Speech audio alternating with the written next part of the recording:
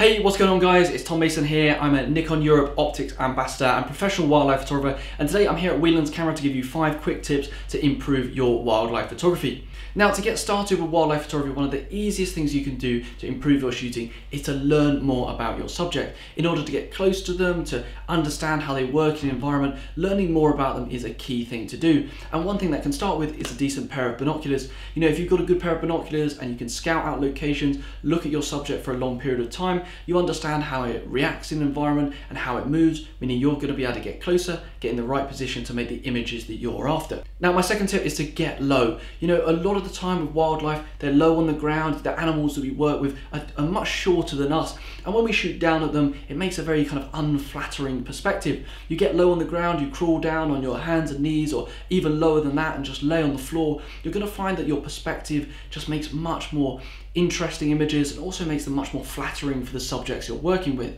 You know, when you get eye level with your subject, you get cleaner foregrounds, cleaner backgrounds, and overall it just makes a far better perspective when you're shooting a wildlife subject. Now, when it comes to camera settings, there's a couple of things that you're going to want to set up on your camera to get you started, and one of the main things is to make sure that you're in autofocus continuous mode. This means that as long as you're half pressing that shutter or pressing your finger on the back button autofocus, it's going to continually track your subject and make sure it's locking focus no matter as it moves through the frame. You know, if you're in autofocus single, it's going to focus, and then the moment it moves, it's going to be out of focus, meaning it's not going to keep up and get those sharp images. Now, a second part of this is when it comes to using telephoto lenses, and that's about our shutter speed to ensure that we're getting sharp pictures.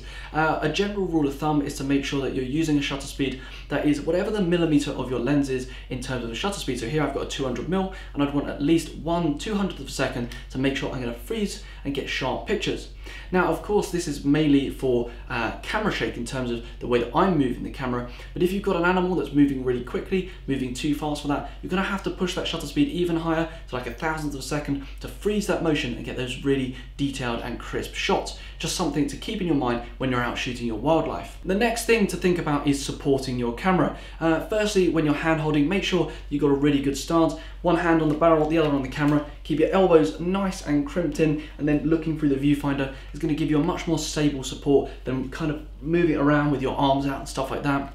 You know, if you are finding it quite difficult, you'll definitely want to look for ways to support your camera. This could be using a tripod that's a very flexible and easy support to camera with you and work on multiple locations, or use things that are around in the environment. It could be a stone wall, branch of a tree, or even a fence and something like that you can lean the camera on, push some weight on, and get that extra stability. It's going to increase the chance of you getting those sharp shots and getting those really nice images to take home. Now, my final tip is to give your animals space. When you're composing, one of the big things that people love to do is fill the frame with that animal, and you know, it makes some nice pictures, but a lot of the time when we look at wildlife in the landscape, we're usually giving it a bit more space. We want to know about the environment it's in, so pulling back a little bit and not using that ultra super telephoto lens can provide some images that have some really nice scope to them and show an animal in a really more environmental context. Something that I like to use, my 70-200, means I can put my subject in its environment very nicely, and it means that you don't have to always have a super telephoto lens to get some really nice pictures of wildlife.